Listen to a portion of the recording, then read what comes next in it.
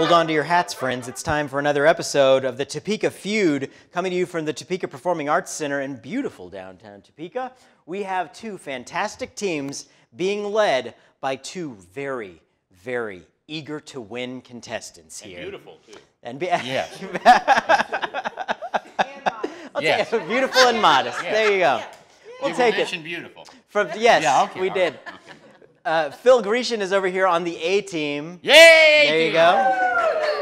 Dun, dun, dun, dun, dun, dun, dun. Very nice. Yeah, I'll do that for you. Yeah, appreciate it. We won't have to pay any royalties. Yes, on we that. will, in fact. Dang it. All right. And over here on Team Dancing Monkeys, we have Jenny Torrence. Are you all ready for this? Yes, I am. Ready to take down the A-team over here. Hey, all right. Hey. Just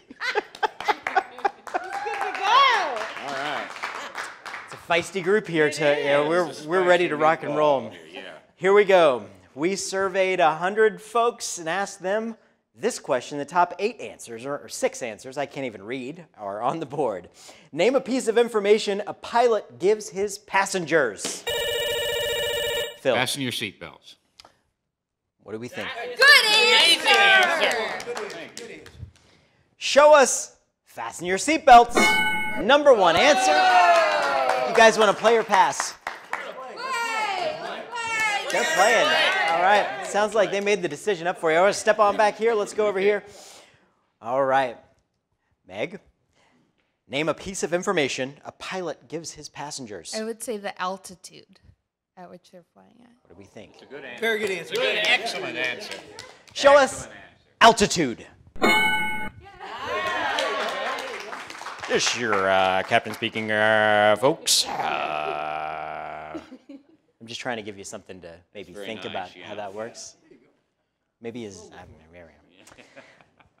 Terrell, name a piece of information a pilot gives his passengers. I'm going to say the estimated time of arrival, Chris. Very good. Excellent answer. Good answer. Good answer. Show us the ETA. There you go. All right. Okay. Chris, name a piece of information a pilot gives his passengers. The emergency exits. Yeah. Good one. Good answer. Yeah, good one. Great. Survey says. Oh, I thought it was good. Yeah. You said it was a good answer. I said it was a good answer. Should have been a good answer. I'm kind of crushed now. Yeah. Oh, Phil, name a piece of information a pilot gives his passengers. Oh, gosh. These are your, what do they call them? I've lost the word. This actually sounds like an announcement from a pilot. Yeah. Folks, we're... Oh, the pilot gives his name. Okay. Good one. Show us his name. So he doesn't care if we know his name? The only pilot we know is Captain Stubing. But he's a... Yeah, from but a I don't boat. think he doesn't drive airplanes. Yeah, No. maybe. He might have... Maybe. Times have been tough in the cruise industry, I hear, so let's check it out. Meg, name a piece of information a pilot gives his passengers. Where they're going, destination. Good idea. Home Alone. That's good. I should have thought of that. Show us the destination. This guy doesn't tell us anything. Good for nothing, I tell Yeah. you. I tell you what. I'm going to look at his credentials because I don't know if I want to fly with him. Oh, Jenny, you have the chance to steal and have lunch over at Field of Greens in downtown Topeka. If you win this, here we go. Name a piece of information a pilot gives his passengers. The duration of the flight. The flight length. That's a great answer. Yes, Thank you. I love me some Noto burrito. So. Show us Noto burrito. No, or Field of Greens, or the duration of the flight. Oh. He apparently doesn't get on the mic at all. He doesn't say anything at all. That means, Phil, congratulations. You're going to be having lunch at Field of Greens. Oh. There you go. There you are. Thank you. Isn't that I fine? didn't get you anything.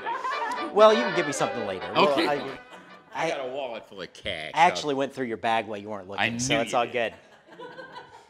Let's see our number 6 answer. A delay. That's true. All right. Number 5 answer. Turbulence. That's true. And is number 2 stick your head between your legs and kiss your butt goodbye? Yeah, I think so, yeah. Maybe? Number 2, what do we got? The weather.